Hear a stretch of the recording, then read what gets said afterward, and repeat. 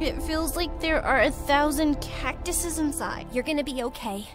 Just go, Brianna. It's not like you care. You made her faint by stressing her out. You were the one shouting at me. Please, both of you, shut up. All of Amber's tests turned out clear. Her parents even sent her reports to the best doctors around the world, but no one could figure out her problem. Meanwhile, her headaches and fainting spells continued. But one day, Brianna's mom brought up something unexpected while visiting Amber. Someone at work had a back problem, and she swears this healer fixed her after the doctors gave up.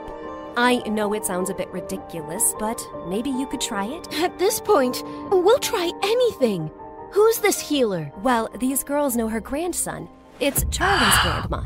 Amber's parents went over to Charlie's house, and they were told she can't see them. What did you expect? She hates us, of course. Why is she making this personal? Why won't she help someone if she can? Look, maybe if we go in there and convince her how sorry we are, she might listen. Fine. The three girls went over to Charlie's place one evening, and to their dismay, Charlie opened the door. What are you doing here? Don't flatter yourself. We're not here for you. We want to talk to your grandma. She doesn't have time for people like you. I made that clear before. Charlie, please, I need your grandma to take a look at me. Something's really wrong with my head. You got that right. We're not messing around, really. Amber is suffering, and the doctors can't figure out what's wrong. Not my problem. You people are rich enough to find someone else. Just leave me and my grandma alone. Wait, I'll see her. No, you don't have to do that, Grandma. Step aside, Charlie.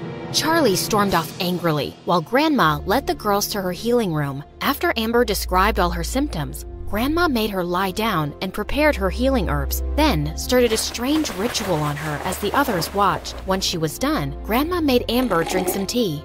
How do you feel, dear? I feel good. My head feels lighter, like there was a whale sitting on it before and now it's jumped off. I haven't felt like this in weeks.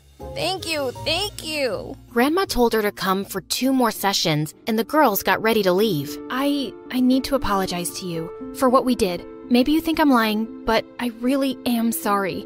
I wish I could take it back. I don't think you're lying, Brianna. I'll see you girls soon. After they left, Grandma found Charlie sulking in his room. You turned away Amber before, too. I wasn't expecting this from you, Charlie. Why does everyone keep expecting me to be an angel? You know what they did. They're awful. But it's my duty to heal people, whether they're awful or not. And what they did was wrong. But you have to let go of the anger and move on. I'm trying, Grandma. I really am. I just feel so stupid. How could I let someone treat me so badly and humiliate me? It's because you see the good in people. Yeah, it's called being an idiot. Don't lose that heart of gold, kid. You'll find the right person one day who will really love you for it.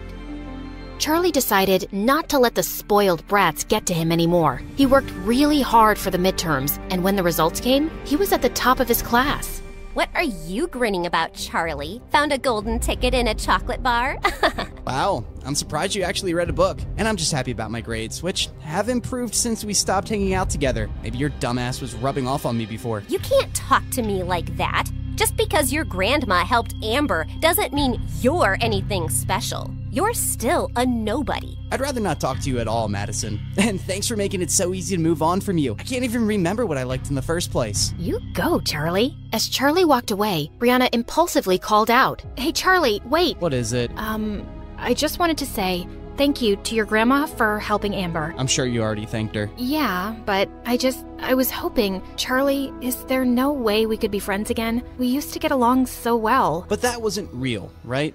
And now I'd never be able to trust a word you say. So yeah, not gonna happen. But really, that was an Oscar-worthy performance. I'm sure you'll have an amazing career as an actress. After Amber's last session, Brianna wanted to thank Charlie's grandma, so she dropped by his place with some gifts when she knew he'd be working. She was surprised to find the front door already open, and then she gasped when she saw Grandma on the kitchen floor. Oh my God, are you okay? Brianna, what are you doing here? What happened? Shh, not so loud. You have to leave. What? Someone broke into the house, and he's upstairs right now. Please. I don't want to put you in danger.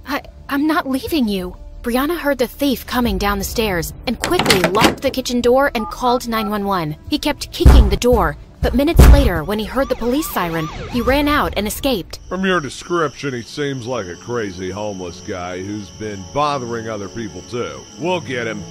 Did he hurt you, man?